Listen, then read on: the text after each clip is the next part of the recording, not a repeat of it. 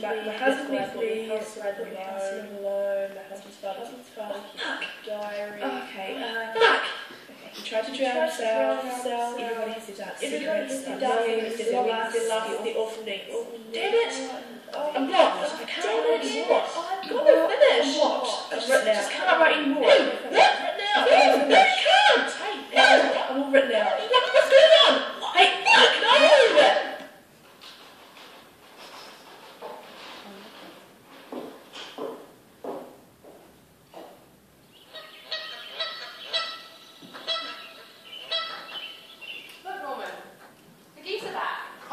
Spoken by the tragic hero in a Russian play.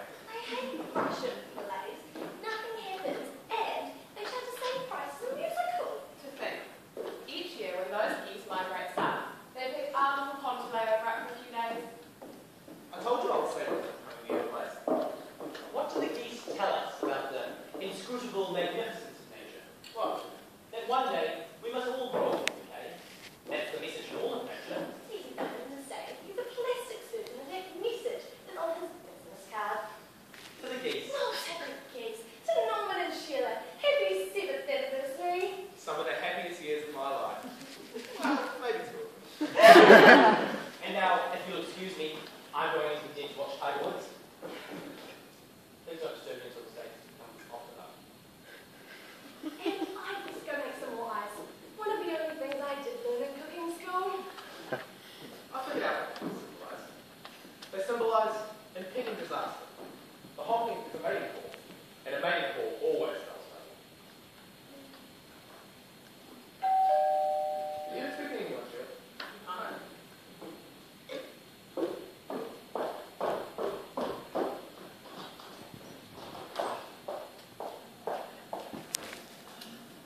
Yes?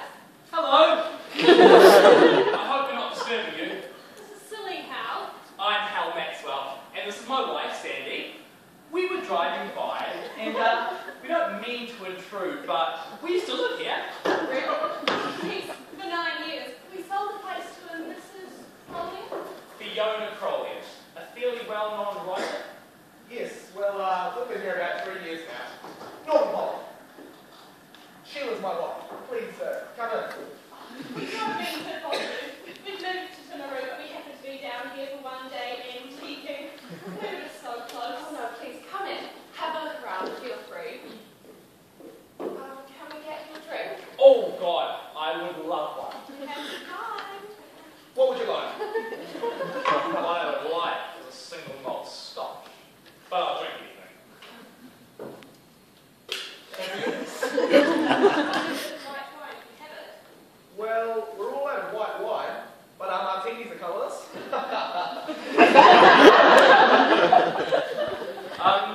Whose idea was it to put in a swimming pool? Oh, we did that. What shape is it? Amoeba. An amoeba? It's an amoeba-shaped pool. Ah, those little germs. Oh, Penny, these are They're Maxwell's. They used to live here. We were married here. I have some spring rolls. Oh, no. What do you mean? We're starved. Oh, stay around. We're getting some barbecue. No, we couldn't. Ah, medium rare. Who came in just now? I heard the bell ring just as Ty was about to putt. I think the noise made him miss. Hal and Sandy Maxwell. We used to live here. Oh, really? And they were married here. Oh, great. Do you play golf? No. Terrific. We must play sometime. Tricks the brokers. And so does golf. He just loves watching those yummy footballs and holes.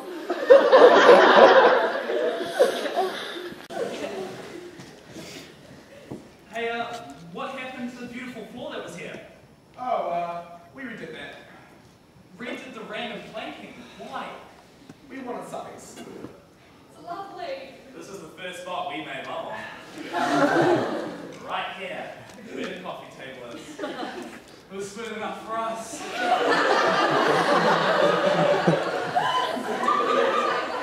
I think so. Sandy gets shy. Oh, it was a memorable moment. Particularly since we were both married to different people at the time. What do you do, Mr. Maxwell? Oh, hell. I'm an accountant. See? Her face fell. Did you know Mrs. Crowley before Morona? Only by reputation. I met her once when we sold the place. Very clever writer. Well, excuse me, I'd better go help her sister Jenny with the barbecue. Whenever she tries to light it, we end up with the 6 o'clock news.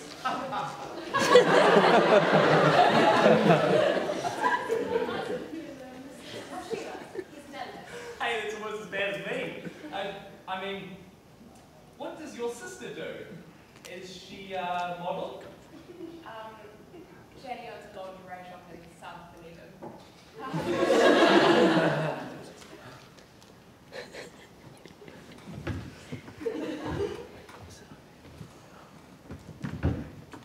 Hey, do you know about the secret vault? No. There's a hidden safe behind the fireplace. Show it. Yeah, it's right here. But you have to know where the hidden latch is. It's the top one. If you pull the lever. I got it. Here you go. My goodness, you learn something new every day. Can't believe you didn't know about it. Oh, I had no idea. I went on this mansion all the time. I never dreamed of a hidden safe. What's this? What's that?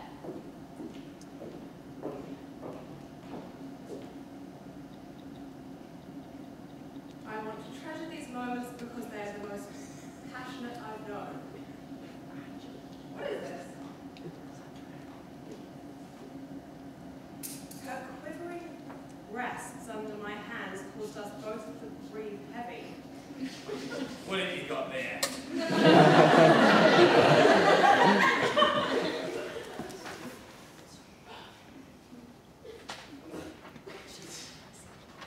Chronicle of my love affair with Sheila's sister Jenny by Norman Pollock. Norman Pollock! That's her husband! It's nice meeting you. Norman, can you come into the living room for a minute? We'll just lead ourselves out. You say something, sweetheart. You miserable duplicitous son of a bitch! Pardon me? I love what you've done with the place. This is yours. What are you talking about? Oh, she found your diary. My, what? You must be kidding. It's your name. Oh, Jesus, Sheila, there must be 100 Norman Pollocks in the phone book. Oh, this is your handwriting. Lots of people dot their eyes with little hearts. There's a snapshot of you and Jenny with your hands on her breasts. And that is the only real piece of evidence you have. You're ignorant, Timoroo. How did you find it? Oh, when we bought the place, I knew about the safe. You told her where it was? How do I know you were knocking off Jenny? Now, Sheila, before you jump to any conclusions, I secretly slid my hand under her skirt as the four of us sat under the moonlight at Tanglewood. For a second, I thought Sheila noticed. Does it say what else happens? Would you say? Today, Jenny pretended she was a little schoolgirl, and I slapped her rear end. It was very erotic, and we made love. If I could just have the diary for 1 minute. Norman, I accidentally lit the fire around the barbecue. Norman, I accidentally lit the fire. But On your bad little girl. I'm going to have to give you another spanking! She found my diary. Keep a diary? it's very well hidden. Till he told me where it was. How do I know you're being him? I didn't show you the safe. Why in hell would you keep a diary? Oh, they're very useful for tax purposes. Well, I'm sure you'll work things out. Now, if you'll excuse. Like how? You stay right here. You're witnesses. Witnesses? There's something that happened where you need witnesses. Come on, you two are cheating. I don't see what the big deal is, you guys. Everybody in suburbia cheats. They do. Where did you learn these positions? Don't get Did you hear that? I heard you. We heard this earlier. Right here and there. I hope you didn't cheat.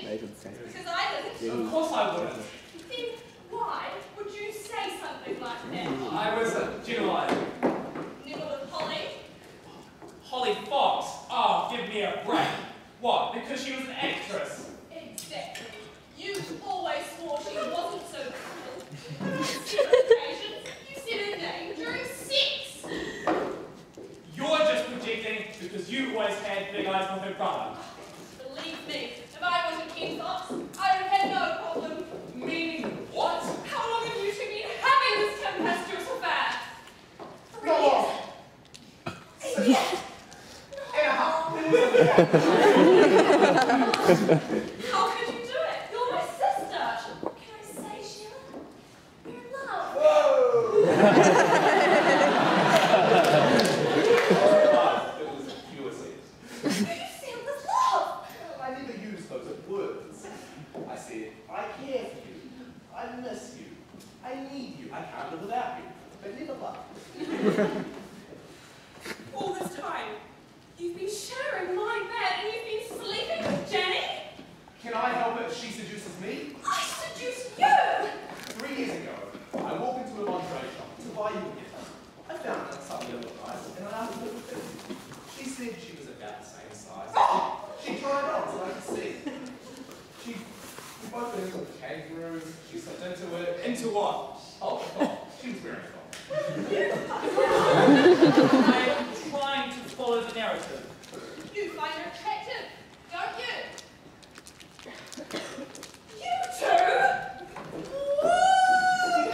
I heard you asked Sheila if her sister was a model, and you've been champing at the bit to get your hands on that diary. Can I help it if I'm an inadvertent participant in this all-too-human drama? Yeah. You appreciate literature?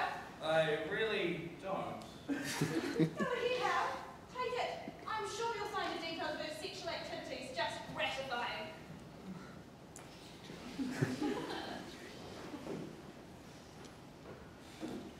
Gee, Sandy! I only wish you were half as adventurous as she is. I'm not discussing our sex life. I'm sorry if I disappoint you. Look, we've been through it. All I'm saying is that if you're willing to experiment once in a while. By experimenting, you mean a threesome with Holly Fox. Well, what's your idea of experimenting? I don't think about experimenting. We're making love, not working on a science graph. You always read about those perverted dentists who have sex with their patients during root canal. I'm not a perverted dentist. I'm a perverted orthodontist. You got that straight. Tiger Woods just voted a hole. So did Norman. Join us, David. We have something to show you. Can't wait. Quick, Sandy, do you have our camcorder? Come sit with me for a moment, David.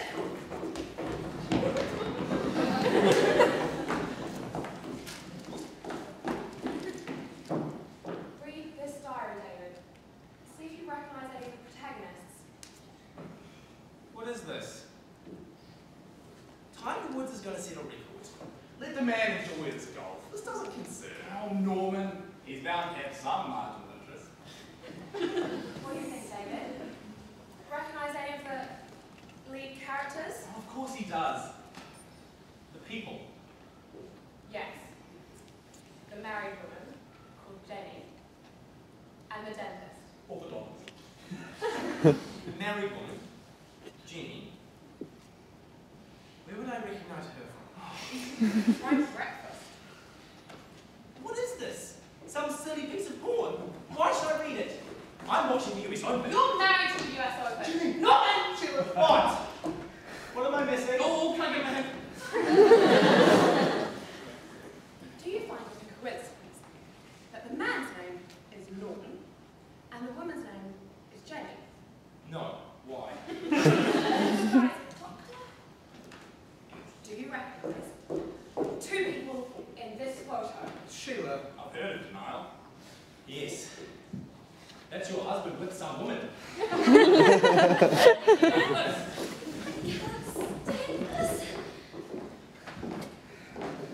Remember how, years ago, you met a young woman at a dinner party and you hit it off and began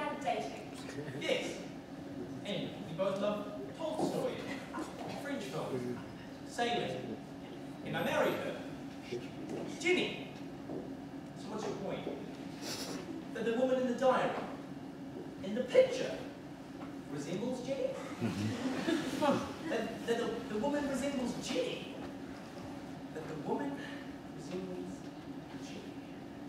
That the woman Jenny?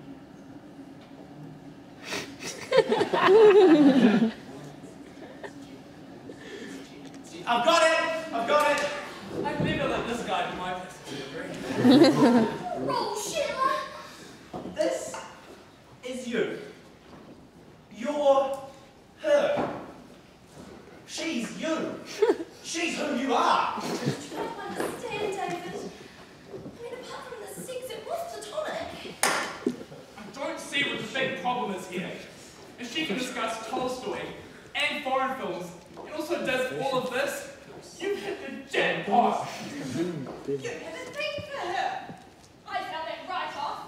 What I'm saying is that, in addition to a cultivated wife and good mother, it's nice if you go to bed each night with a real freak.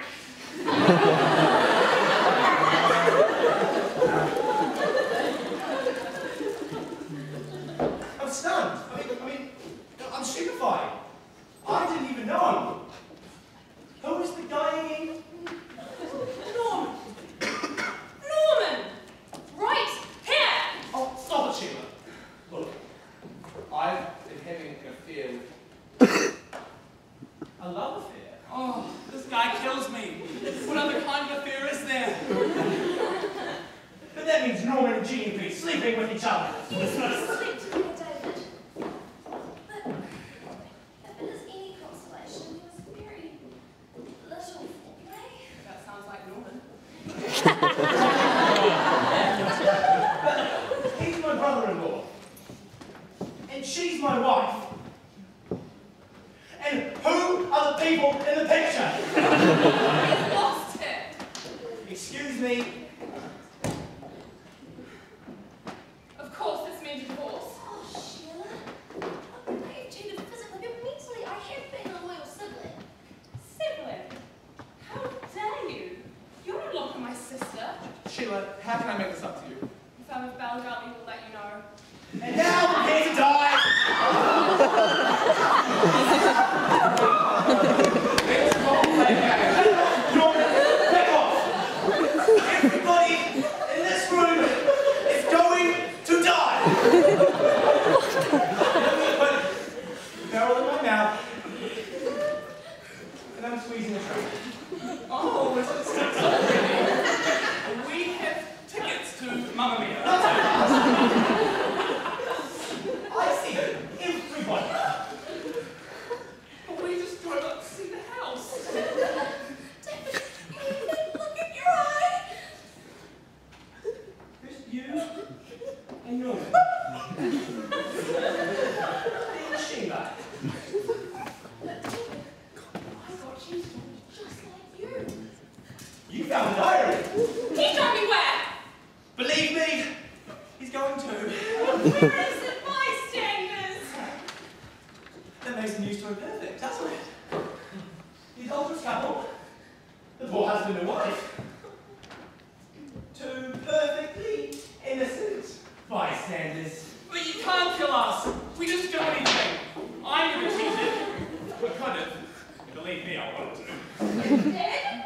Well, Sandy, you can't be a cold fish. Shut up!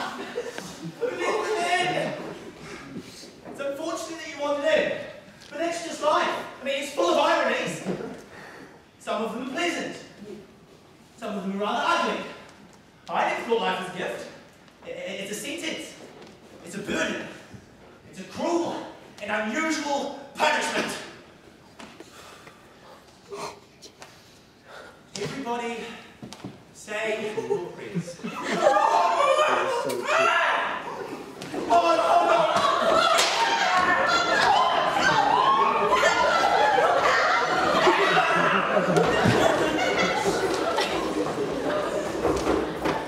Oh, no, don't do that. Okay, the party's over. Who are you? Who tied her up? It was Norman. Oh,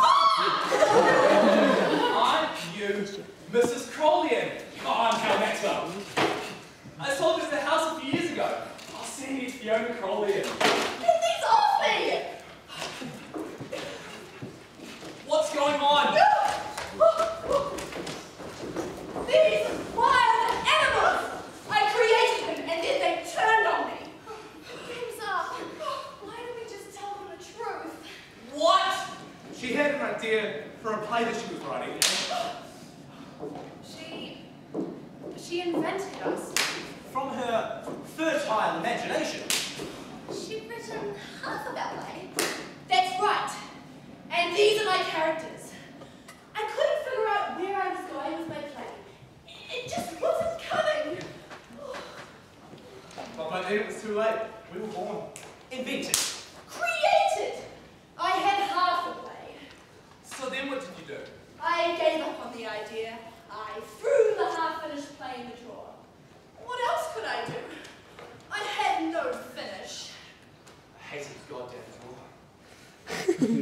Then Jenny got the idea that we push the drawer open and escape into the world. I thought I heard that drawer opening, but by the time I turned around, they were all over me. What did you think you did once you broke out? We hoped we could find some way of finishing her third act. So we can have a life every night in the theatre. Forever. I'm not going back in the drawer. I'm not going back in the drawer. I'm not going! I thought and thought. I just can't figure out where it goes. Well, let's analyze what we've got here. She discovers that her sister is having an affair with her husband. But why are they having an affair? What's wrong with their marriage? I'm bored with you. Why? I don't know. Don't ask me. I'm all written out.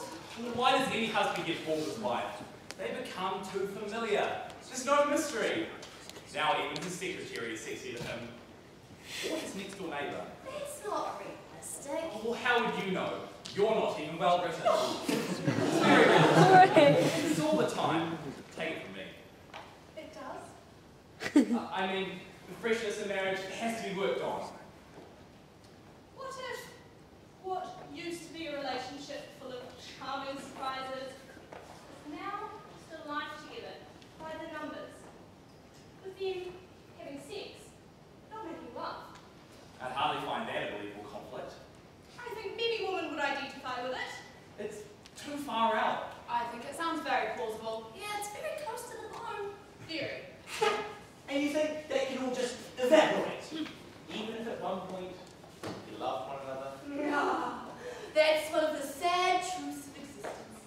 Nothing in this world is permanent. Jesus. I think I'll just go back and watch Tiger Woods. The hell with it all. He's right. What's it all mean if the cosmos finally breaks and everything vanishes? That's why it's important to be having squeezing now. Ain't anyone willing to do the squeezing? Don't try to justify screwing my husband on accidental grounds.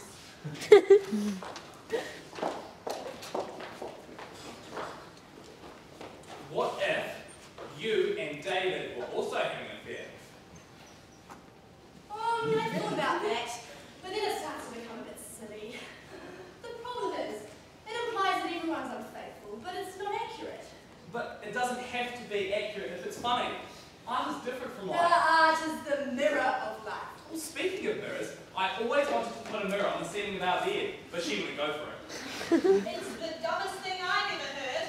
It's sexy. It's decent. I want to make love, not watch two images of each other having intercourse. From that perspective, I'll just see a behind going up and down. Or why do you always ridicule my needs? Then you wonder why I sit and daydream about Holly Fox.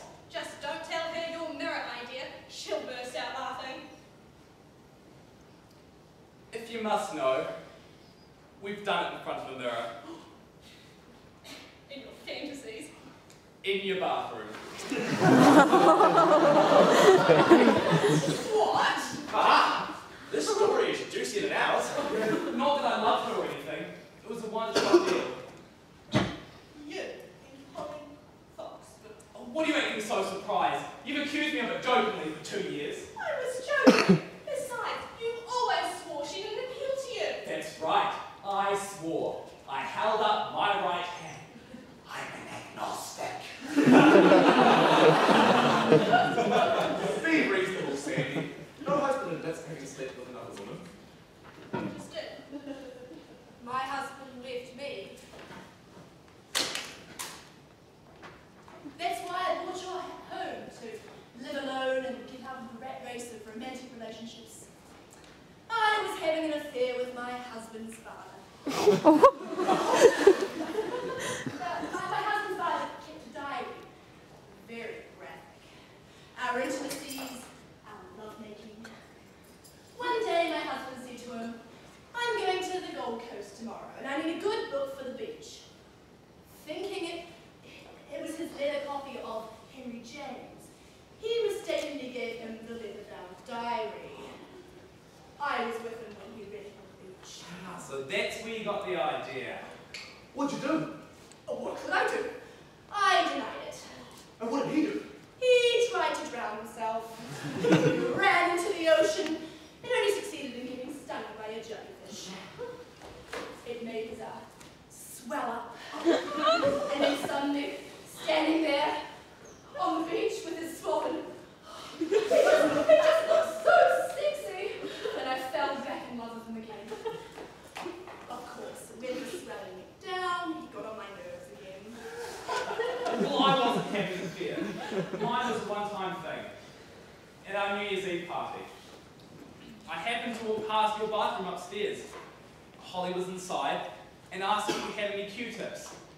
So I went inside to help her find them, closed the door behind me, and did it with her.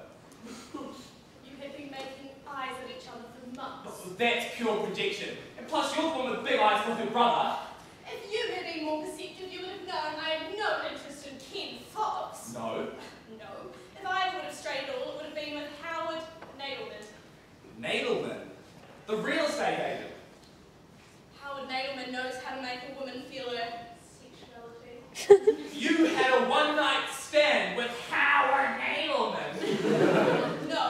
Oh, thank God for that. We had a long romance.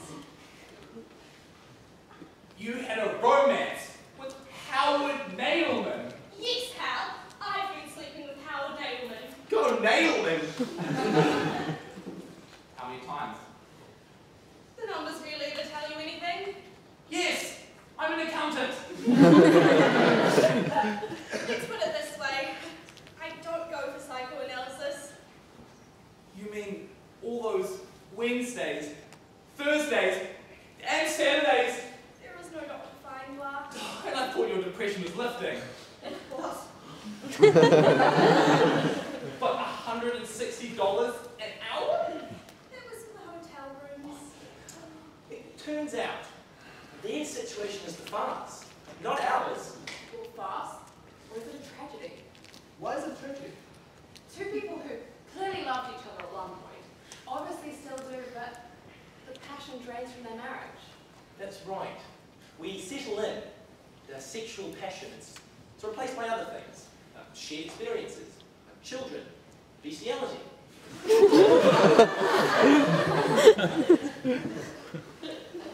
it still going on with you and Nadelman? No. Remember some months ago he suffered that brain concussion? Yes. He never was the same. How did it happen? The mirror on the ceiling.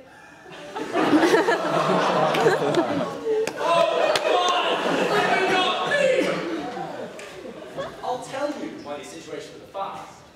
They're pathetic. They lack tragic stature. I mean, what is he? An accountant. And she's a housewife. This is not Hamlet or Medea. Therefore, what can I conclude? Everyone has their awful longings, their lusts, and their dark secrets.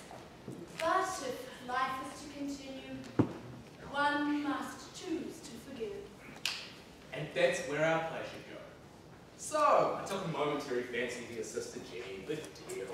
But what if we wrote it so that Sheila and David once met a passionate time together? So we learn each other's pathetic shortcomings, and we forgive each other. Yes, and then the audience can laugh at all of us and escape from their own sad lives for a brief moment, and then we kiss and make up. Ah, forgiveness! It gives this little sex farce dimension and art. That's right. Who am I to judge others and throw away years of closeness and love based on the fact that my husband, the dentist, was drilling my sister? We'll change. We'll make amends. With his life, his hope. But how is forgiveness any different than just sweeping all your problems under the rug? It's much grander. It takes a bigger person. Forgiveness is divine. I like it. It's funny, it's sad, and most importantly, it's commercial. Come, let's go to my study so I can complete the third act while it's all fresh in my mind. Remember, the key word is commercial.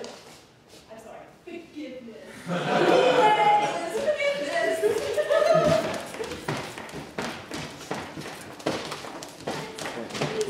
with fiction. You'll manipulate reality.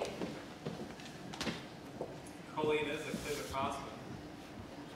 All those imaginary characters, their lives can be erased. Begun again. We've seen and done things that can never be erased. Clean starts work better in fiction. Tragic part is, I love you. That's not tragic. I love you too. What should we do? What can we do? Sweep all our painful aspects away and call it forgiveness?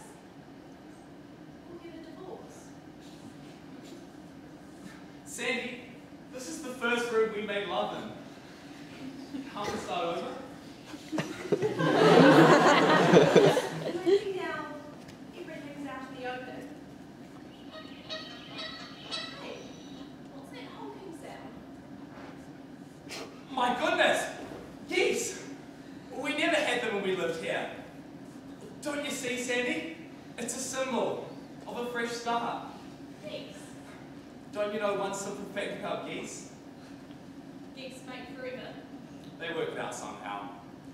It's all in nature's design.